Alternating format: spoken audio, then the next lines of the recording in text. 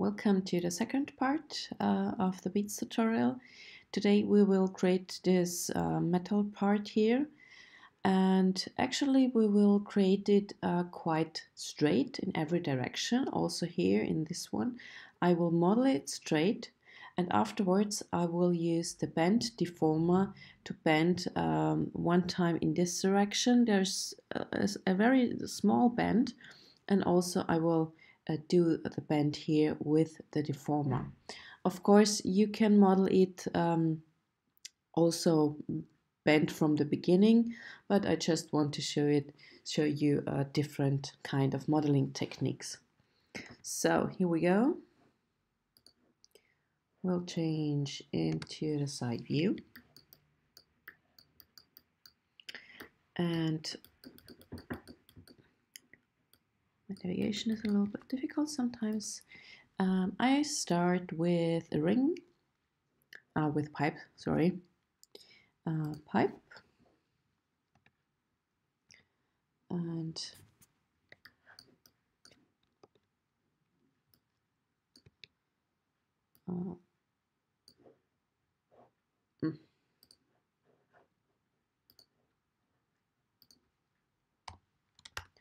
just rotate it 90 degrees and I scale it up. Switch again to the side view. Try which thickness. Yeah, this thickness could be quite okay. And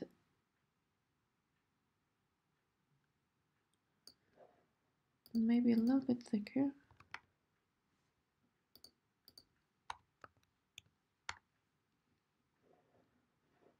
Yeah, I'm happy with 0.12.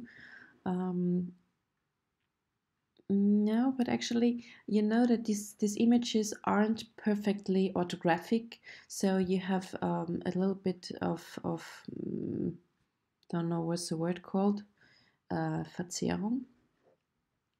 So actually, I should adjust my thickness at this part here, so I have to scale it even more. Maybe I use 2.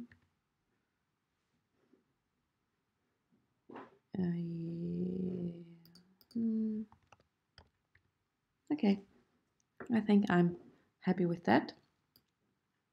So don't be too irritated. I model this quite straight, so the image won't fit exactly with my modeling. But what I do here is I take actually these vertices, I pull them up, also take this one, push it even higher, I adjust it from this side, just leave that. And what I do, try to model parallel. Of course you can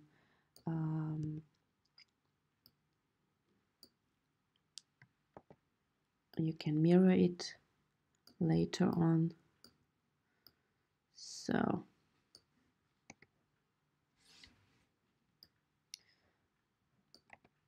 I adjust my thickness here.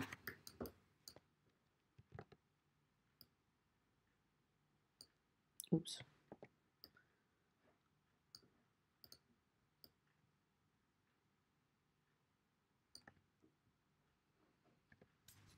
Check here in this view.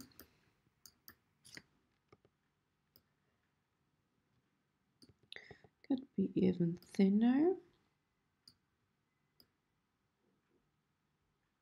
Yeah, that's okay.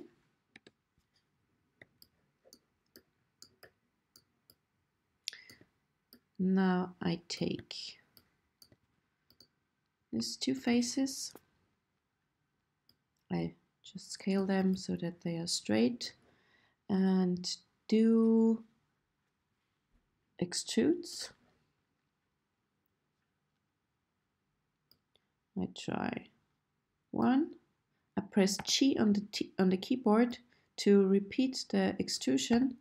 Another G and G and the last one. Okay.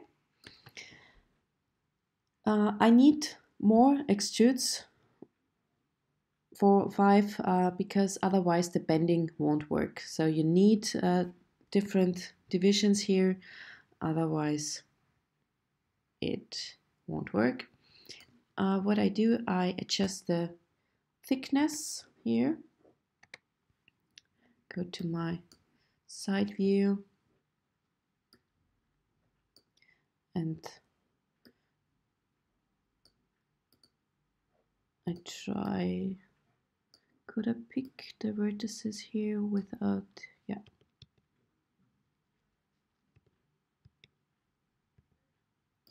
Just make them a little bit thinner here.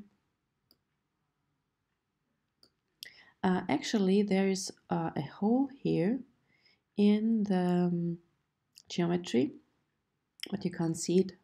But if you like a very good mark, you know, my dear students, then you should model it. So let's go back. Yeah, check in my 3 mode. The basic form is okay. Of course, I need edge loops, but I think I will insert the edge loops afterwards.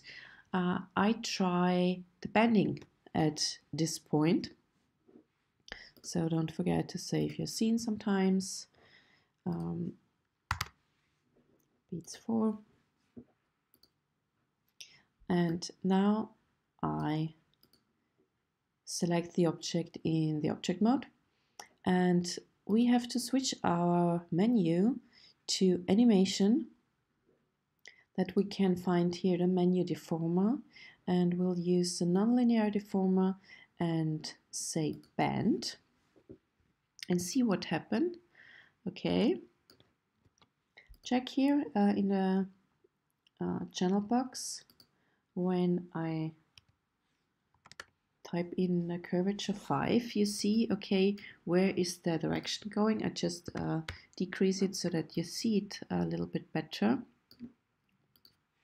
Do even more that you see really good. Okay, so nothing happens because the deformer doesn't lie in a good direction actually. So we have to rotate the deformer, for example, in this direction. Okay, rotate Z. And it depends also on the position where the deformer is here. Okay, where it affects actually, and I may get a good result when I just use it in that way. I switch to the side view. Okay, I see here at the bottom it's not bent so much, but here at the top it is bent a little bit more. So I just move up my deformer, okay, and now I select the object and the deformer to reposition it, yeah, and check, okay, how would it fit best here in my geometry. And then I only select the deformer. And maybe I use even more curvature. You have to test it, okay? You can also say, just put the low bound to 0. No, that's too much. And put it 0.5. So it don't affect so much here at the bottom. And actually when I have these settings, it depends also where you put it.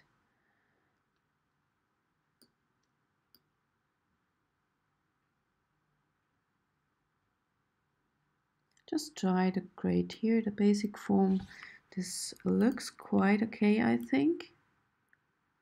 Of course, I have to fix it afterwards in more detail, but it helps me to find our first curvature, and that's quite easy.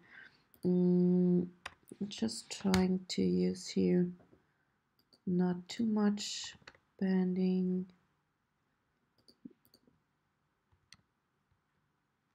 Yeah. So just try. It depends on how you created your geometry, but this values, I think they work quite well. And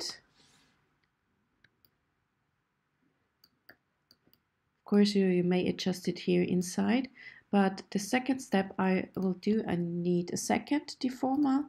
So I go in again, nonlinear bend. Also try to look at the curvature, okay? And this bend I rotate one time, and this rotate X 90 degree, and I rotate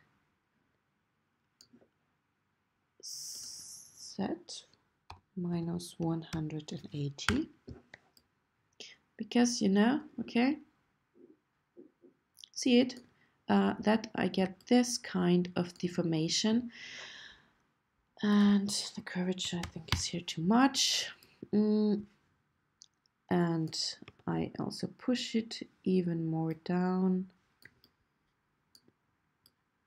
so it should be actually in the middle where also the other part is.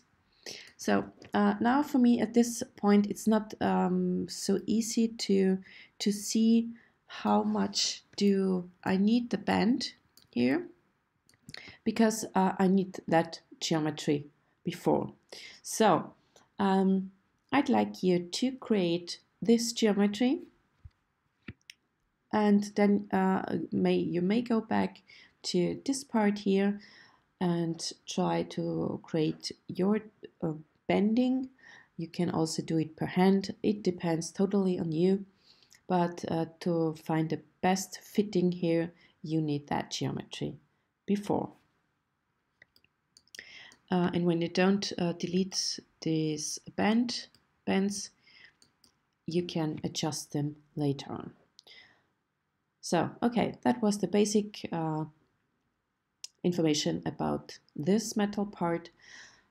Do the detailed part on your own and try to find a perfect connection between this and the earphone part itself. Okay? Fine. Bye.